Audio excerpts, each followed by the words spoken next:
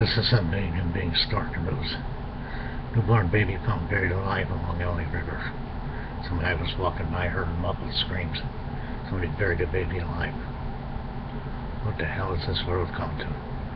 You dropped a baby off at any place, any fire station, any police station, any hospital, without any questions.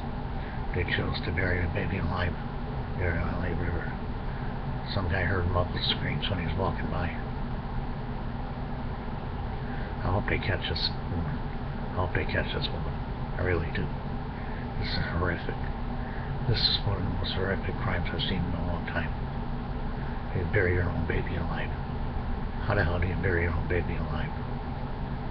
I'll never understand. Never. As long as I live. Hopefully they catch her. Hopefully they catch her.